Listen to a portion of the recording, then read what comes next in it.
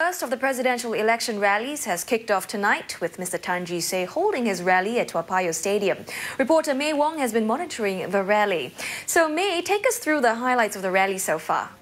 Well, I'll tell you, about 9 speakers addressed the crowd at the stadium before Mr. Tan Jee Say addressed the people himself, 4 of whom are familiar opposition faces such as Dr Vincent Wijeysingha, Jeannette, Chong-Aruldoss, as well as Nicole, Seah. And they're members of the Singapore Democratic Party as well as the National Solidarity Party. But presidential candidate Tan Jee Say has defended the lineup of speakers for his rally, saying that some may be members of opposition parties, but they speak on behalf of all Singaporeans. Now, Mr. Tan himself actually spoke about what he thought the role of the head of state should be and said that for too long, Singaporeans have been accustomed to the idea that the president has a limited ceremonial as well as diplomatic role. Mr. Tan highlighted the 5 areas the president has veto powers to under the Constitution and paid particular attention to the use of the nation's reserves as well as key appointments. Now let's take a look at what he had to say.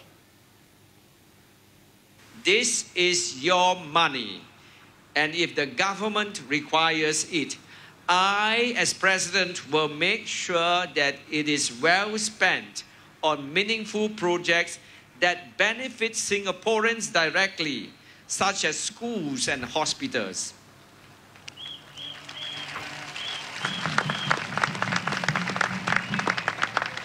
On key appointments, I will scrutinize the background and track record of all government appointees who come before me for confirmation. I will ensure that only true talented Singaporeans are appointed, who are motivated by a sense of public service and not by huge financial rewards. Well, Tilly, we're expecting a couple more rallies over the next 2 nights and from the rest of the 3 presidential candidates. So back to you for now.